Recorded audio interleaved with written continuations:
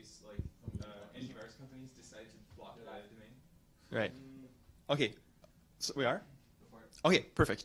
Cool. I will keep this super short, but I just wanted to tell you guys about a fun adventure that I had trying to get JavaScript to do 64-bit integer math. This talk is also known as What.js Integer Edition, if you guys remember the original. Okay, so in real programming languages, they have different integer types, like signed and unsigned 32-bit ints, signed and unsigned 64-bit ints, and then the CPU itself can handle all of those as well. In JavaScript, you have this type called number, and that makes it hard to deal with these, and especially hard to deal with those. Cool. So integers in JavaScript, because the numbers are actually 64-bit floating points, like 64-bit floats, you can represent integers from that odd. Then after that, it'll just like stop incrementing. So actually, I'm not going to demo that. You guys know about that. So if you want to restore some sanity to it, modern JavaScript has things like uint8 array and uint32 array that let you deal with basically those are subsets of what can be represented using a 64-bit float, and it lets you store those more efficiently and do math with those a little bit more efficiently.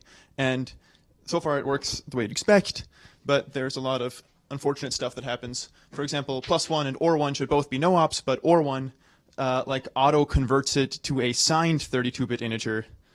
JavaScript likes to do that. So if you say +1, you end up with 4 billion, but if you say or1, you end up with -1, just for fun. Is that why you can floor a number that you want to force it? So, well, that isn't or. Sorry, that isn't floor. That took it and did something pretty terrible with it. If you have a number that fits into a signed 32-bit integer and you do or 0, then it'll floor it. But if you have a number that doesn't fit into a signed 32-bit integer, it will coerce it into a signed 32-bit integer. And so, for example, uint32, that's unsigned 32-bit integers, and so or 0 will actually do this odd transformation on it. So it's treating the leading one as the sign. What it's doing is equivalent to like interpreting the bits of a unsigned 2's complement 32-bit integer and treating it as a signed 32-bit integer. And so that's why you get weird stuff happening. That is a photo of Brendan Ike. Okay, the kind of cool news, the uint(x) array types, not only are they efficient and fast, but they also impose some sanity. So for example, if you stick anything into a uint32 array, even if JavaScript has munged it, like what I showed on the last slide, then the uint32 array will magically turn it into a correct unsigned 32-bit integer again, and basically make it behave reasonably again.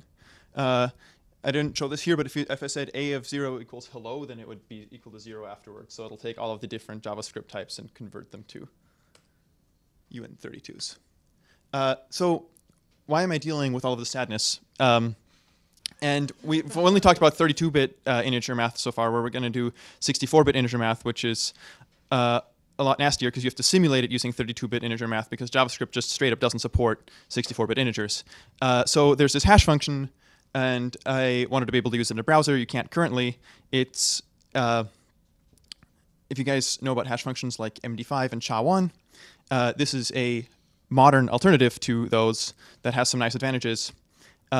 Right now, the only node module for it that it existed, well, until recently, the only node module for it that existed uses Node.jip, and so you can only run it in Node. You can't run it in a browser, and so I wanted to make a JavaScript implementation. But this does 64-bit integer math. So the first thing I tried was representing a 64-bit integer as a JavaScript array of two 32-bit integers. That leads to a lot of sadness because of that signed conversion that I was talking about earlier. It actually is two signed 32-bit ints, and then if you want to do, say, 64-bit integer addition, you have to do all of these nasty checks, if that makes sense, to get it to come out right. I implemented to be off of the RFC. Where is it? Yes. This is the actual algorithm we're talking about. I basically took the description of it from the RFC, wrote it in JavaScript in the most like direct translation that I could, and it was abysmally slow. If you ever have a chance to skim this, by the way, this is kind of interesting. It's really kind of interesting and cool how hash functions actually work under the hood, given the magic that they're capable of. You guys were talking about things like IPFS and things like Merkle trees earlier, and like how is it that you can be absolutely certain that there's, or near absolutely certain that there's no two separate strings that hash to the same thing with a good hash function? Under the hood, they do a lot of magic involving a lot of magic numbers designed over a period of years by some people who are very good at math. Fortunately, they've all done that. We just have to implement it. It was slow, so let's make it fast. Let's put it back on present. So using uint32 array and doing all of the math directly in there without actually making a JavaScript object for each 64-bit int is a lot nicer, and it also avoids having to do all of those negative checks, because the uint32 array courses everything to being like non-negative for you, and it also packs more nicely and it doesn't use memory so prodigiously. This is a lot faster. This is like 30 times as fast. In short, if you have to do any kind of robust integer math in JavaScript, consider using the uint something types. I think they have uint8, uint32, and uint16, and those are fast and awesome. Here's a bit of rundown of the performance, just to summarize and tie things together a little bit. So doing 64-bit integer math with just treating each 64-bit unsigned integer as a JavaScript array that has two, basically the low bits as one number and then the high bits as another number, is really abysmally slow. Packing it into a uint32 array is 30 times as fast. Using no-jip and calling out to optimized x64 assembly is another 30 times as fast. And so in between there's those question marks. I haven't tested yet what it would be like to use mscript and an ASM.js, but presumably it's somewhere in between 15 and 540. Definitely use this if you're writing server code. If you're doing Blake to be in a web app, you'll have to make do with this, and there's a node module for it. Fortunately, that's actually fast enough for like most of the stuff you'd want. Sweet. Any questions? So I recently implemented the Rabin number. I think you used that in IPFS also. We call it Rabin trunking. Anyways, I noticed that a lot of the performance overhead with doing these kind of hashing and basically algorithms that analyze every byte. I assume Blake analyzes every byte in a buffer. Slows down in JavaScript a lot because JavaScript doesn't have value types, so it requires like a pointer dereference every time, which is why it was a lot faster to do it native. Do you know anything about that in relation to this? I don't quite know what you mean. What I do know, so basically, when in this original implementation, every 64-bit integer is its own heap allocation. It's its own JavaScript array, and so it's not a value type, and that's really slow and really unfortunate. I was most curious about, you probably, it's not directly related to 64-bit integers, but yes. you probably have some code that loops through a buffer or something like that. Yes. And checks all the values. So the nice thing is, so if you don't copy anything out of there, so what this one does, for example, it takes a reference to a uint32 array and then two indices into it, and it does all of the math basically in here, storing the result back in here. And so I think that when V8 goes and JIT compiles this and optimizes it, it actually turns it into something like reasonably nice. But the unfortunate thing is it will only output 32-bit integer instructions, and so it's still a lot slower than using the actual like hand optimized 64-bit instructions. DC, after this, I think Yep. we should try testing some. Oh, I just wanted to say there's a library called bn.js, which is written by Fedor Dutney, who's like works on Node Core, and it's like a pure JavaScript big num library. Yep. And I wonder what the performance of that is compared to the stuff that you were hacking. That's different. So that's gonna be really slow, but it's also solving a harder problem. So like big nums are numbers that can be a lot bigger than 64 bits. Mm-hmm. So for example, if you wanted to say implement RSA in JavaScript as opposed to this little hash function, and you need like numbers that are thousands of bits long, and then you need to add them and multiply them and stuff like that, then I think that's where you'd use that. This was a slow version, by the way. This was it taking 22 seconds to hash 4 megabytes, which is very sad. And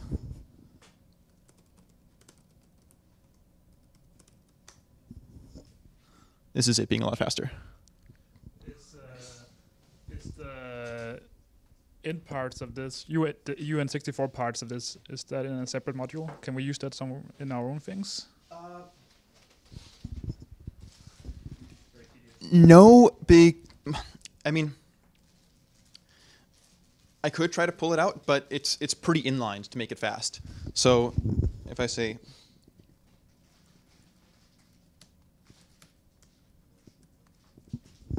this is the part that actually does 64-bit integer addition up there. I don't know if this is big enough for people to actually read, but there's actually it's implemented twice, because one of them is add two different indices in a uint32 array, and it's actually say you're doing this with like index 0 and index 2. It's actually adding the 64-bit int at index 0 and 1 to the 64-bit int at 2 and 3. And then storing the result in 0 and 1. Do you see what I'm saying? And then this one down here, adds a constant to an array index instead of two array indices to each other. And so basically, it's not something that is particularly clean to like separate out, if that makes sense. This is the actual mixing part of the. I tried to explain what's going on because otherwise it just can't be read. Yeah, absolutely. And so the profile for the 200 kilobyte per second version looks really sad, and the profile for this version actually looks nice. Basically, the top couple of stack frames are always green. They're like optimized JIT compiled, and it's still like a factor of 20 slower than the no-JIT version. If that makes sense, because optimized x64 assembly written by DJB is going to be hard to beat in JavaScript.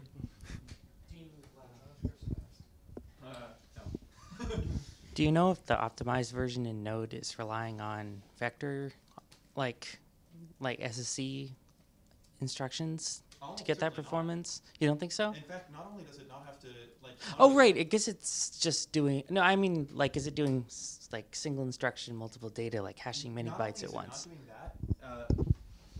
It's not doing a much more basic thing that doesn't even involve that would make it faster. I don't think that V8 outputs 64-bit integer instructions, because JavaScript doesn't do 64-bit integers. And so if you're emulating 64-bit integer math using 32-bit integer instructions, it's going to be like a factor of however many slower just off of that, even if it were perfect. Sure. Yeah. So that's what's going on. But it works in a web app, and it's pretty decently fast. I think it's decently optimized as far as JavaScript 64-bit int math goes. Oh, the native implementation. Oh, yeah. I have no idea. Okay. All bets are off with that. By the way, supposedly those like really fast instructions, like SIMD instructions, are coming to JavaScript soon. So that'll be cool. Cool. Okay.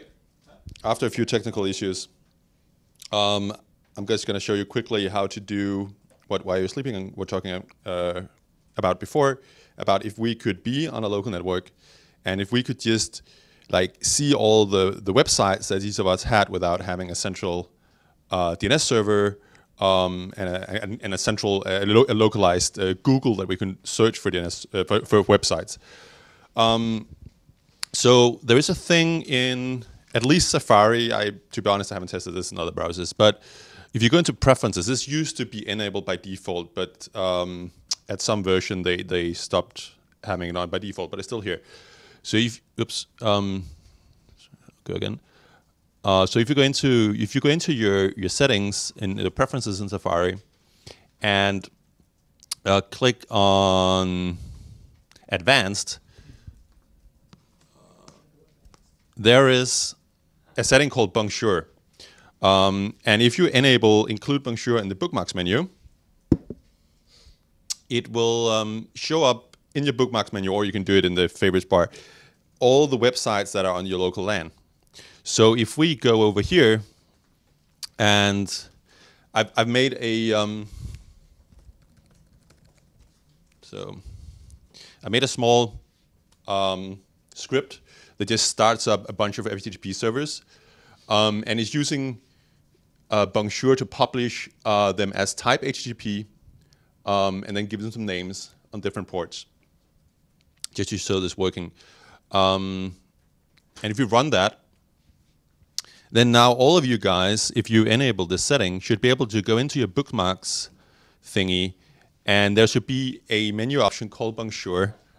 And if you click on one of those websites, so if you click on my first website, it will not work for some weird reason because okay, yeah, fair enough. I'm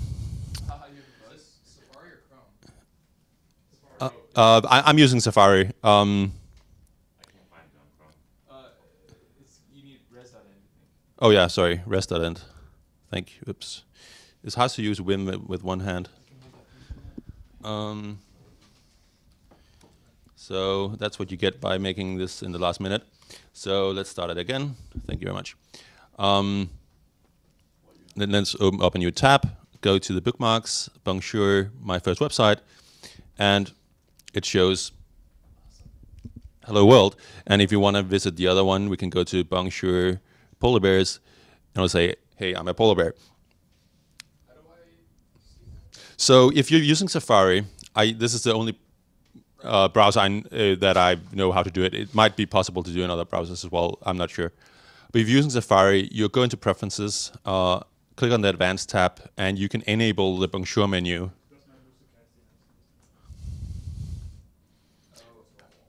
So of course it requires that your network that you're on allows multicast DNS for everybody to see it. I don't know if this one does. It does. Yeah. It does. Okay. I see it, but I can't load. I can't load it. Oh, you probably have firewall on. Yeah, you put the firewall. I may have my firewall on. So that's it. That's oh, and one thing is that you can also like, this is interesting to actually do. If you go on a corporate network, you will actually see that this is being used, but nobody is actually using it.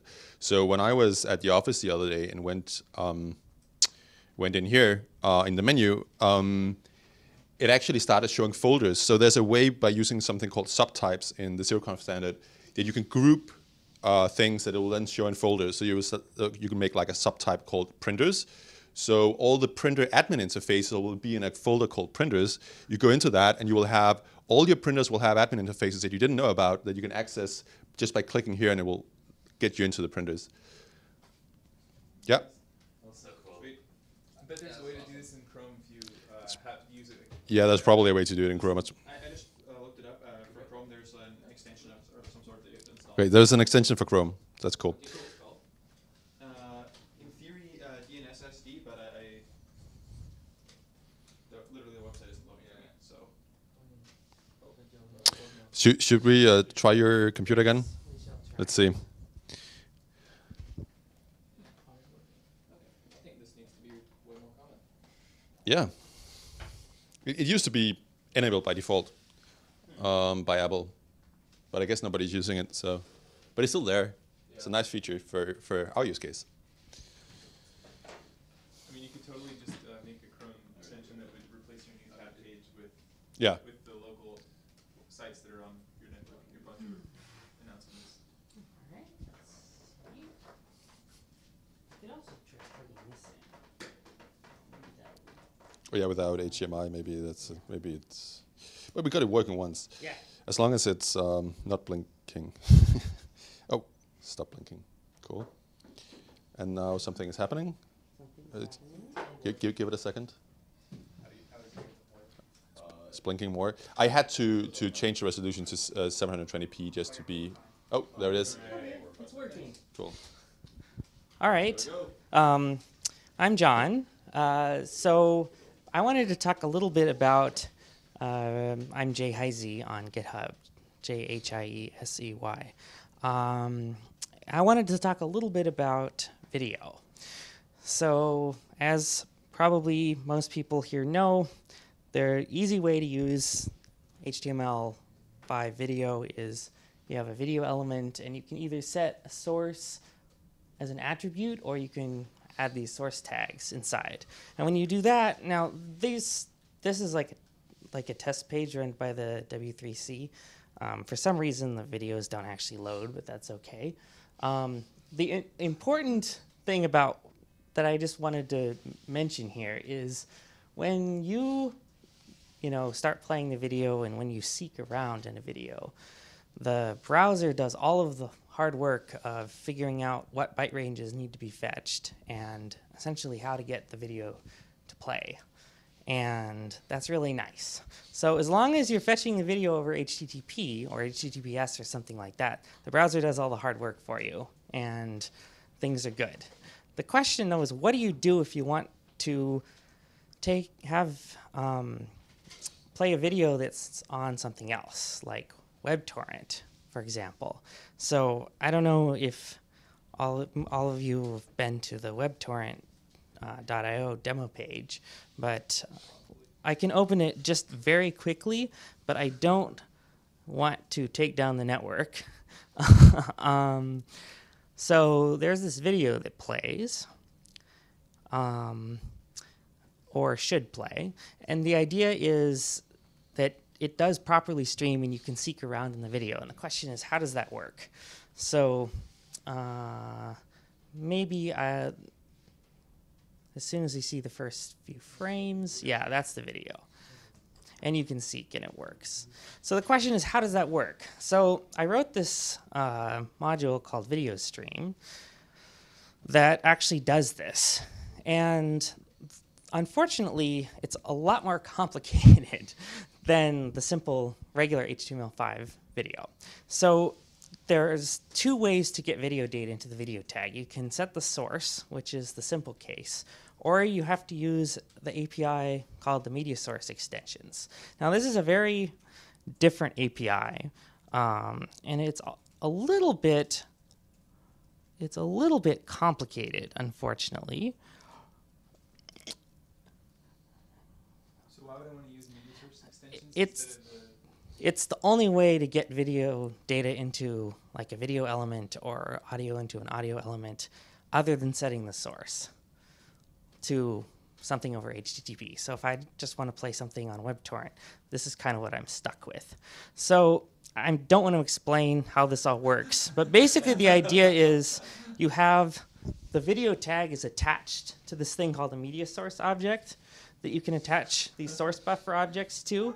And essentially, there's different ways. You can use it in a number of different ways. But essentially, you're feeding data by appending uint8 array, array buffers, basically, you have to append the array buffers into the source buffer. And that causes the browser to buffer. So, like if you're playing a YouTube video and the video shows you how much is buffered, that's in the browser's buffer that is represented by this source buffer here. Does YouTube use this? Yeah, YouTube uses this. So this is actually how YouTube videos work, because they do all the adaptive bitrate switching and seeking and stuff. If they didn't want to do any of that change the quality, they wouldn't have to do any of this. That would be a lot simpler. But they want seamless quality changes. So they use this interface as well. Now, the annoying part, though, is this doesn't give you don't get much feedback from the browser. Like, you don't know, the browser doesn't tell you, oh, I need these bytes from a video file. It just says, I'm waiting for, the browser will tell you that it doesn't have the data it needs, and that's all it will tell you. It'll tell you it needs data, and it'll tell you the time that the video is at. Like, I'm waiting at time, 10 minutes into the video, and I don't have data.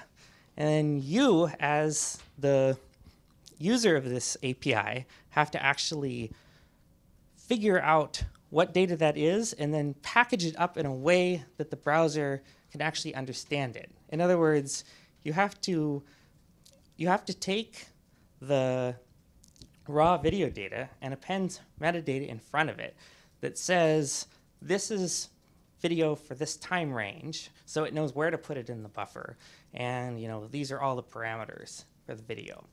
Unfortunately, that isn't the format that videos come in, so you essentially have to repackage them.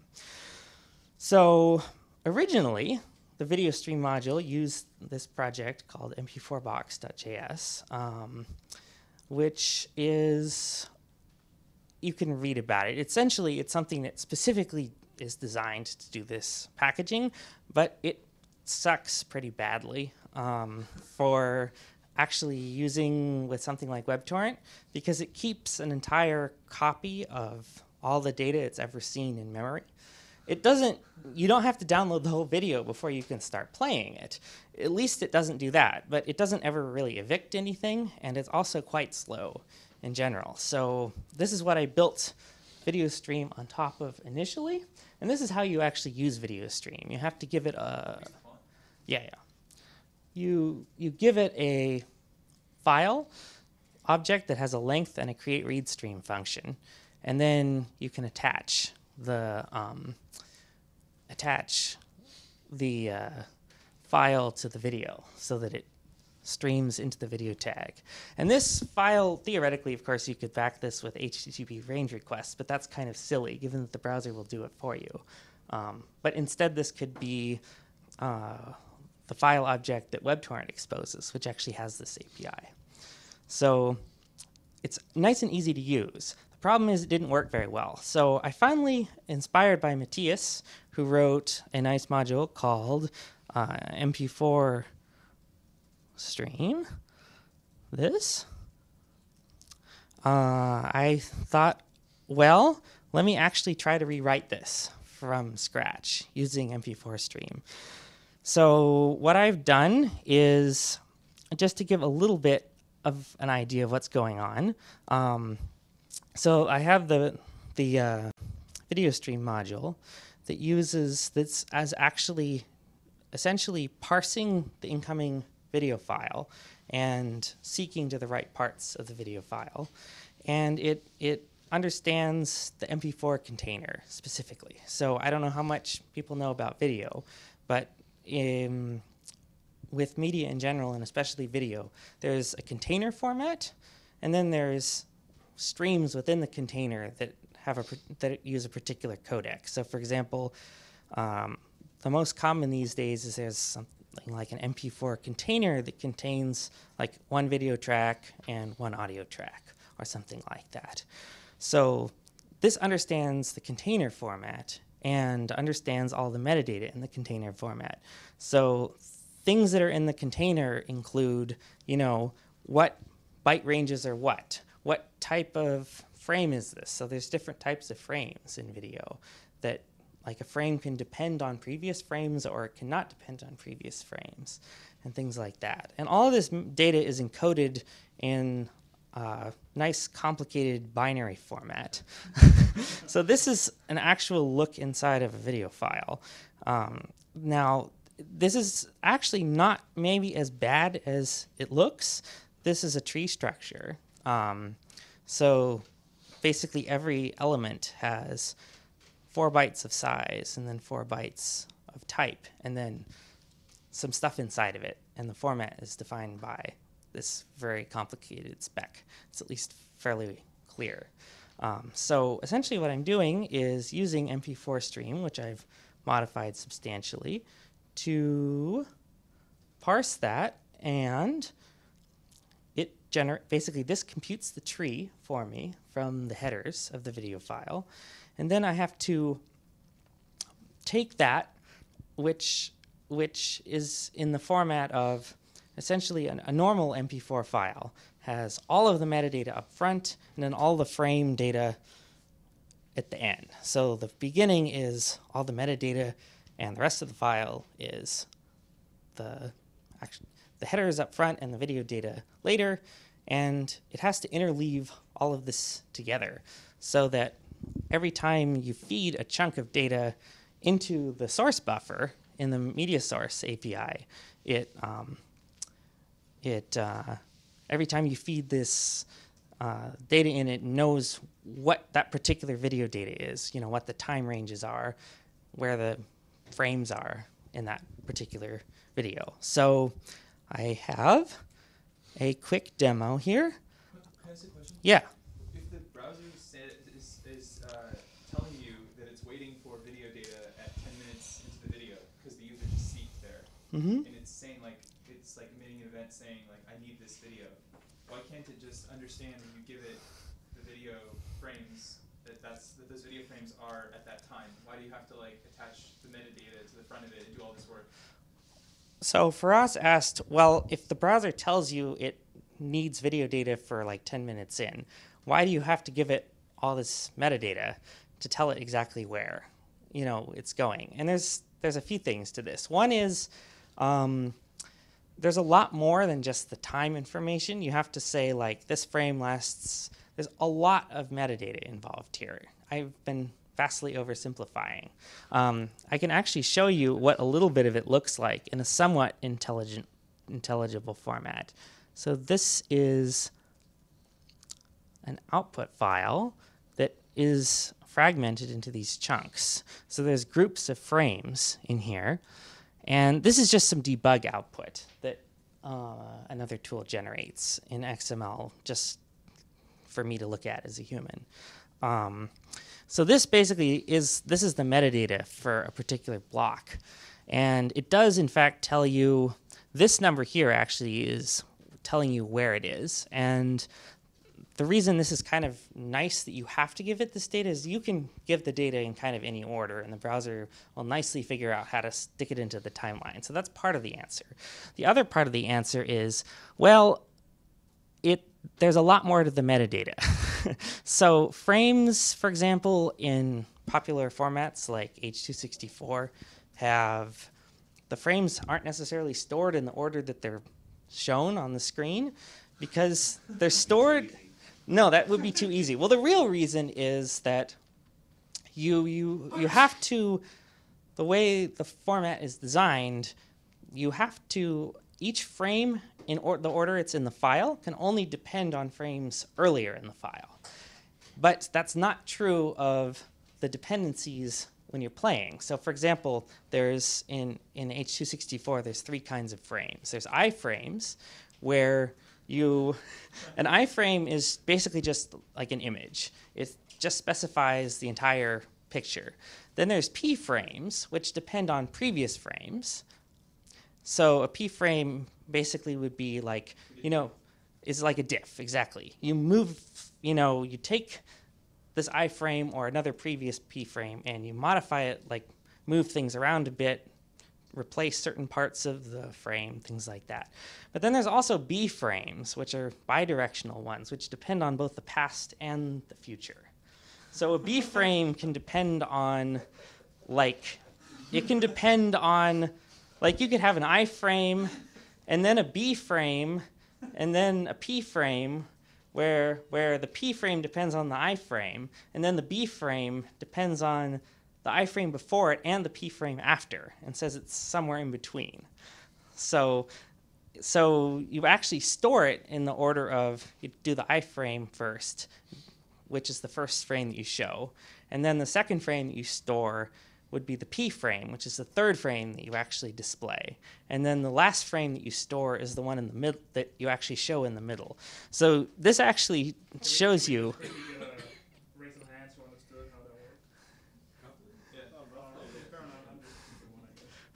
No, it's very complicated. It's very complicated. And more or less, what you need to, these numbers here are the time offsets. So these say, how much later do you show the frame than when you decode it? So So like these fact that these numbers are increasing and decreasing actually implies the order that the frames are displayed in. So you have to tell the browser all of this stuff explicitly. So so this is why it's so complicated to do this video streaming stuff. And it's highly format dependent. So another thing I could do with this and might want to do eventually is make something that lets me play video formats that aren't natively supported by the browser. Like MKV, for example, isn't supported. So potentially, based on these same ideas, you could just remux something completely, where you take an MKV file in, and you can do HTTP requests, and then convert it into an MP4 file in JavaScript in the browser, and then you'd magically have support for new containers. You couldn't do that for new codecs, but at least for new container formats like MKV, theoretically that's possible. That might be something I'll look into doing at some point. It's been done before, but not designed to just for general purpose use. It's been done for very specific kind of esoteric reasons. Yeah, theoretically. Well, that's more complicated because then you need to actually decode everything. Then, you know, if you want to be able to decode formats, like I don't know, some weird codec that VLC supports that the browser doesn't support, that's a whole nother can of worms. Because then you, yeah, that's going full VLC would be very painful. So, yeah. Just to give you an idea of reprocessing the time data, essentially you iterate through all of the frames in the video, and you store all of these time off, you know, all these offsets and stuff, and then you reformat it back into a new, completely new file, basically. So that's something I've been working on. It's almost working. This will be the last thing I say. Let's see. All of this code is very much a work in progress right now. But if I go here, there we go. I don't have the audio working, but at least this video is playing where it's just over HTTP right now, but this is being remultiplexed in the browser. And it has proper back pressure for the stream. Yes, I know. That's going to take some work to fix. Yeah. Yeah, I'm basically lying to the browser and saying everything's a keyframe, an iframe. The reason I have to do that is because for right now, Chrome doesn't actually implement the spec correctly, so it'll just bail if you don't say that. It's a bit complicated, but basically those fragments, those chunks, have to start with iframes to make Chrome happy. So you have to pretend they do until I go in and restructure things so that it actually builds the fragments around the iframes. So that's going to be something I'm working on in the next few days, probably. Anyway, hopefully. Oh, this is like one of the classic test videos, since it's, you know, it's so sad. What's the memory usage like? Good question. It's got 16 gigs of RAM, it doesn't matter. It should be reasonable. I might not be. Yeah, Shift Escape. I might not be. Yeah, there's another key for it. It's no, there isn't. You can go to Chrome/memory, I think. Well, I'm clearly not evicting everything I should be, but once this is very much a work in progress. Once it's working, it should be pretty reasonable, like not more than a few hundred megabytes at most, even for arbitrarily long videos. This is really cool. Definitely qualifies as mad science. Awesome. Nice. Thanks. Anyone else? Yeah, does anybody else want to? Yeah. One more.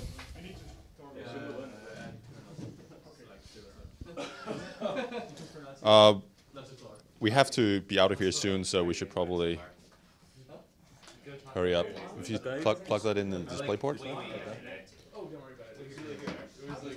and this in the USB port. I didn't understand like this happened. complexities until you explained I it. just went kind of. Oh yeah. It was all good. No, I understood the iframes and That was features. yesterday. Yeah. I had no idea that they like aren't in order. I need to. No, they're not. So Well, like, it depends. You can encode the files different ways. Okay. Like if you're encoding with I think it should work now. Tell it if you want it to do that or not, Cool. and it gives better compression if it doesn't do that order. Okay, so I'm Francisco. Like, I don't have anything prepared, so I'm just like doing a demo of a project that I found out like a few months ago, and I think it was cool, like to do. So like, I don't know how many of you know this, but there's a lib called Blast that lets you like do fancy user interfaces on the terminal. So you can do like these sorts of things, like this exposes you like these different elements, like a box, an image, like all those different things. Then there was a guy that like took this and created like a custom renderer for React that lets you like instead of using the HTML tags, like use those blessed elements. So like if you see code, like instead of using a div, for example, you would use a box. And like, so all these, like you could use a progress bar and all these different stuff. So like if you see there, like there's a few demos on the project that like, so there's for example, demo. So if you go there, you do npm run demo. My internet connection's gotten really bad, you guys. Anybody starting? I don't know. Okay, so yeah, like I also don't know like how familiar all of you are with React, but basically like you have a render function, and you return like usually you return HTML. In this case, you return like these blessed elements, and you can like specify your custom elements as well. So like this is a custom inner box that renders a box with like hey or no, like, depending on the step that you are. So this is cool. Like you can do like demo the other ones. Animation. Oh, yeah, and I. Okay, yeah. You can do like all these kind of different stuff. So then there's like another project that is Blast Contrib that implements all these different graphics. Blast Contrib. That like lets you do like graphics in the browser. In the terminal, sorry. That's sweet. Yeah. So like I act this together, like I implemented these tags into React Blast, like in a very like hacky way. So it's not published anywhere. It's just like it's public on GitHub. Like you can use my fork, but so this means you can use Blast Contrib. People turn off your Wi-Fi if you're not using it. Or even if you are using it. Yeah. Close your computer. Yeah, just close your computer. Yeah, this looks a bit. It's on the camera. So like you can have crazy graphics. Like in this case, it's not very responsive or whatever. But yeah, so like taking this into account, like so this is just like a contrib line, and like that is a graphic. Like you pass that data into it. Wait, there's characters for like downward dots and upward dots. Uh, Those are each characters, right? I think it's Braille. yeah, it's Braille. Oh, it's Braille. Yeah. Hilarious. Okay. So yeah. Those characters. Yeah. Okay. Very nice. So like using this, like I wanted to apply it to like a kind of real world project, and this friend of mine has a project called Minigun that lets you like do load testing using Node, and like it renders nice graphics in the end. Like you can generate a HTML report, but like I wanted to try to do that in real time, and so I implemented a plugin that does that. So it is like not really working right now because like I've done this like a very long time ago, like 2 months ago. So, but I can show you the demo with like mocked data. So if I go to here, like I can do npm run demo, and like so this is just mock data, but like it shows you the progress. Like it shows like random status codes, like stats, and like the medium latency that you have on the responses. And like what's really cool is that like okay, this is fine, but not everyone has the same window size on the terminal. So let's try to do a CLI responsive. So like if I resize this, like it just resizes and like shows stuff, and like the logo appears and disappears depending on your screen size, and yeah. Yeah, so this is basically it. Like it's just something that I found that was really cool. Like lets you like do fancy terminal interfaces that like people usually like to see, and they can be like useful if you have any uses for that. So yeah, so this is basically it. Like Yeah. Cool.